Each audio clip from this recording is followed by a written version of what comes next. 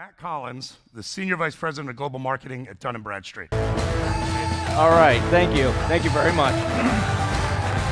So, anyway, I thank you so much for the introduction. So I'm going to spend the next 20 minutes talking to you about growth and the importance of relationships to growth. I'm actually going to talk about four things: growth, relationships, data, and platforms.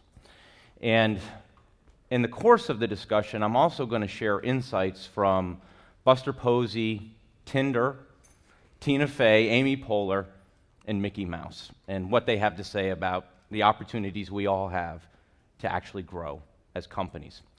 So I'm going to start by sharing a video of New York City that illustrates the growth of the city over the last 165 years. And what I find particularly impressive about this is the actual physical transformation of the city. You can all see it going on here as we move through time. And certainly as you watch this transformation, it's pretty easy to understand and imagine that New York City has gone through a 20-fold increase in population over the last 165 years.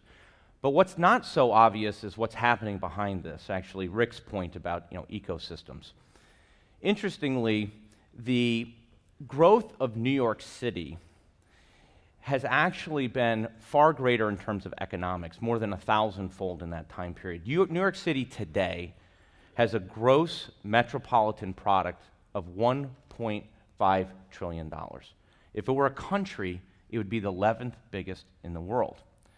Now, what happens as a result of that growth? I mean, I'm sure everyone here is not surprised to learn that New York is actually the home of more Fortune 500 companies than any city in the world. But the ecosystem around that, the hundreds of thousands of small businesses and medium-sized businesses that have grown up in New York are really what make the city great. In addition, the 100+ world-class museums, the almost 50 world-class colleges and universities. The virtuous cycle of growth is what helps create this ecosystem that makes New York such a great city. And the reality is, whether it's a city, or a state, or a country, or a company, growth is the lifeblood of any organization, right? We all need it. It creates tremendous opportunity. That's why, if you see this slide, almost any study you look at, and this is a recent one by Gartner, CEOs, what's their number one imperative? Growth. Recent study of CMOs, 92% say they feel like they have a mandate and a need to drive growth. It is the imperative for business today. So if it's the imperative, what are companies doing to try to achieve growth? Well, many of you, like billions of people around the world, probably watched some of the World Cup 2014. And it was an incredibly amazing event and quite an economic event as well. In fact, revenues for FIFA went up almost 70%. The TV rights alone were worth almost $2 billion. And FIFA actually realized almost $1.5 billion in sponsorship. And the reality is, in the next year, companies in the B2B space will spend nearly $50 billion on sponsorships to pursue growth. Many of you probably had an experience like this one, right? Kind of similar to what my experience was coming out to the conference, right? I have yet to meet anyone, despite the last presentation, who actually enjoys business travel, right? We've all had this kind of experience. But the reality is, companies will spend over $300 billion in the next year on travel in pursuit of growth and opportunity. We've all probably had meetings like this with fun gentlemen like these guys.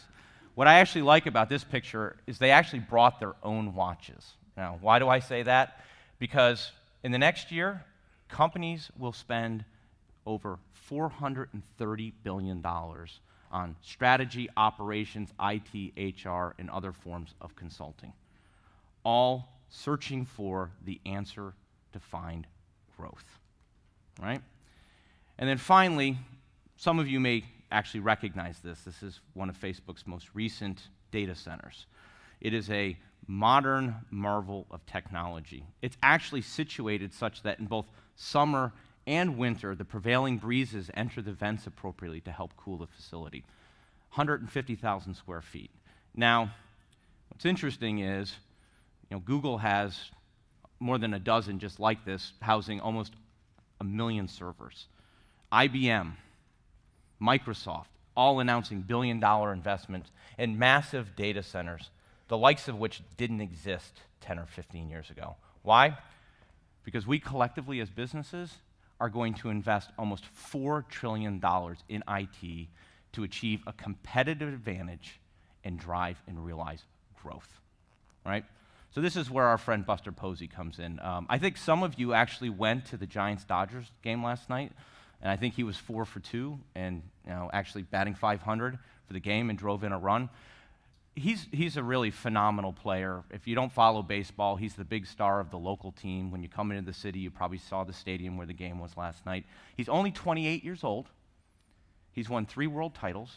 He was the Rookie of the Year, won the Hank Aaron Award, Comeback Player of the Year Award, and MVP, all by the age of 28. He is absolutely one of the 10 best players in professional baseball.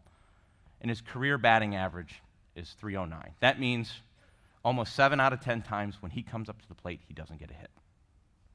Actually, he's in good company. Willie Mays, another big local hero, Hall of Famer, many consider him to be one of the 10 greatest players all time, had a career batting average of .304. Now, interestingly, one of the most common sayings around this topic is, you can bat .300 in baseball, but it doesn't cut it in business. Well, we actually did research, and we looked at the 300,000 companies in our global database, and we looked at their growth for 2014. And in fact, fewer than 30% of the companies actually grew in 2014. And many fewer actually achieved their growth objectives, right? So we're spending all this money, sponsorships, IT investments, travel, you name it. What's missing? Well, we believe at Dun & Bradstreet, fundamentally, the companies that are growing are focused on relationships, right? The reality is technology comes and goes. Products become obsolete. And quite frankly, the sad part is people leave. But the most enduring competitive advantage that any company can have is the relationships that they build over time with their customers, their suppliers, their vendors, their partners. And they use those relationships to create competitive advantage that can endure and create tremendous economic value. So, what makes a great relationship? This is where our friends Tina and Amy come in. This is a shot from the Golden Globes. For those of you who don't follow the Golden Globes, they've been the host for the last 2 years, and the ratings have gone through the roof. Now, both of these professionals have been incredibly successful in their own right. 30 Rock for Tina. Amy is the big star of Parks and Recreation. They earn hundreds of thousands of dollars per episode that they shoot. But they've also had an incredibly powerful collaboration and partnership and relationship over the years. They started doing improv 2 decades ago.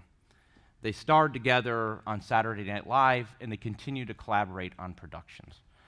And the interesting thing is, when they work together, they earn millions. When they work on their own, they earn hundreds of thousands. Now, that's a high-class problem I think we'd all like to have, right? My speaking fee for this is not quite up there. But anyway, I think what's interesting about this is that they've got a great relationship because they have different skills and interests. One likes to write and produce more, one's more into the actual acting and the improv. They know each other, they can anticipate what each can do, and they have tremendous trust. They've got a great relationship.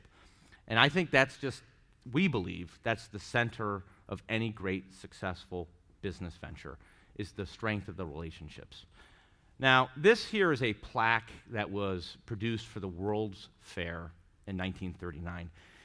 It was produced by Dun & Bradstreet. It sits in the Baker Library at Harvard Business School. It's part of the permanent D&B collection there, which is actually the most visited and researched archive at that library. And what's central to this is a quote. It's a quote from actually Daniel Webster, the famous US senator in the early 1800s. And it speaks to man's confidence in man and the power of credit and commerce. And the reason we are featuring this, and I'm looking at it, is we actually went through a big effort at Dun & Bradstreet to understand what we were all about, a brand modernization and refocusing effort. And when we looked at it, we realized that throughout our entire history, we weren't really about data. We were about relationships. And our earliest employees we were founded right after a financial panic in 1841, so almost 175 years ago, rode out into the frontier on horseback. And their role was to meet with traders and help assess their creditworthiness and create connections between merchants and bankers on the East Coast. And it was all about building relationships and man's confidence in man and arming people with the information so that they could actually build the economy that helped make this country so great. Now, certainly the scale and the scope of what we do today has changed, but fundamentally, our mission and our goal is about helping our clients and our partners build the most valuable relationships in business. And it's really quite interesting because when we talk about relationships, this is kind of the classic model. And it's, like saw the party last night, it's still relevant today, right? But traditionally, your relationships were governed by who your sales team had in their Rolodex. And they built relationships over handshakes and cocktails. And again, it's still relevant today. But what's interesting is you look at any study, and this is a recent one by Gartner, it said by 2020, 85% of a customer's relationship with an enterprise is going to actually happen without interacting with a human, right? So I don't know if it'll be 75, 80, 85, but I think we get the point. So how do you actually build and manage and optimize relationships in an era where increasingly you may not even know who your customer is? The relationship is built on clicks and taps and swipes, and quite frankly, you may not even speak the same language. Well, the answer is data, right? And I don't think anyone at this point would dispute in the new hyper-connected, digitally enabled world, we're producing a torrent of data. In fact, you can't go a day, a minute without someone talking about big data. Many of the pundits seem to actually revel in the complexity. We actually think it's time for a simpler discussion. How do you use the data and the information that's available? Your data, the data that other people can provide, to help find truth and meaning in data to build the most valuable relationships with your partners, with your customers, with your vendors, so that you can create sustainable competitive advantage. Well, to do it, we believe you need a platform. We call it a relationship platform.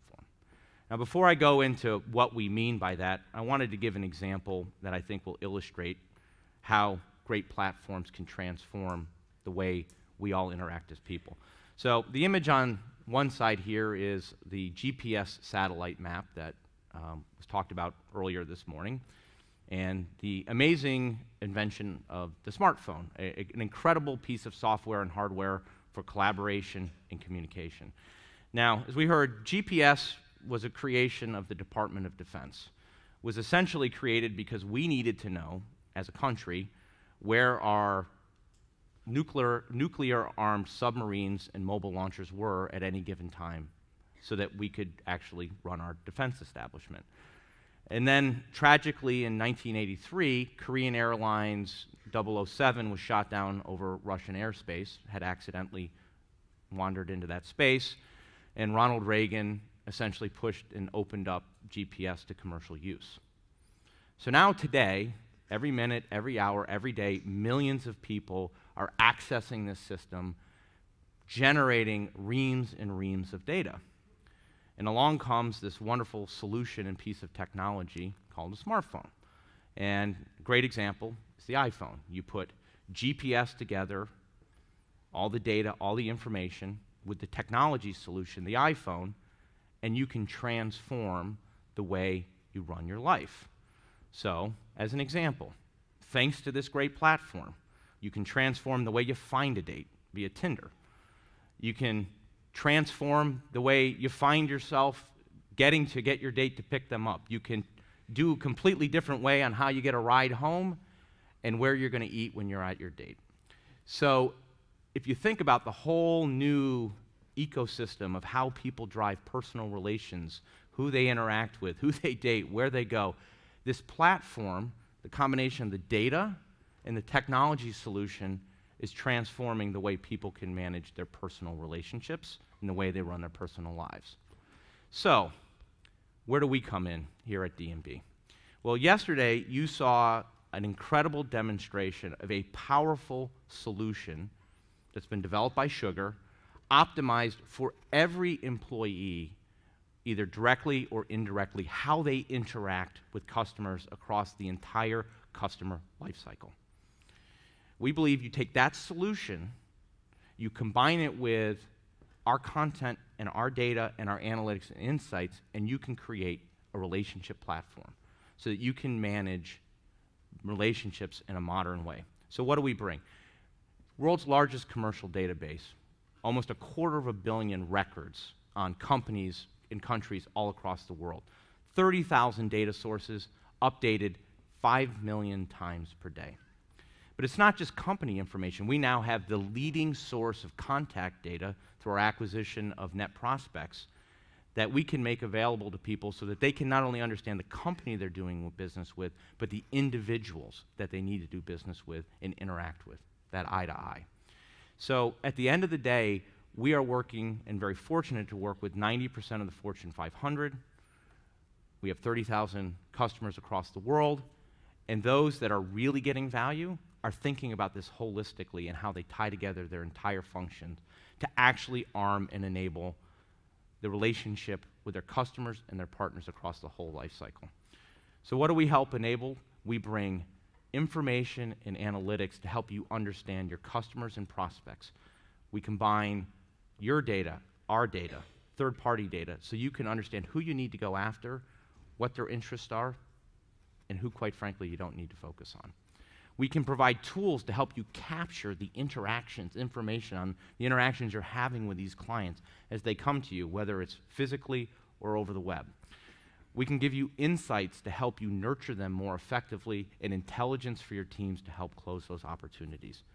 And the same information can be used by your finance function, your supply chain, your compliance department, and of course your credit department to make sure that the people you're doing business with are the people you want to do business with, and you understand them so that the entire organization has the information they need to create that effective, world-class ecosystem that Rick talked about earlier today. So I've talked about it. It sounds interesting. Is it real? I mentioned we're working with over 30,000 companies who are customers of ours today. We just recently finished a piece of work with Gartner that really looked at customer data management.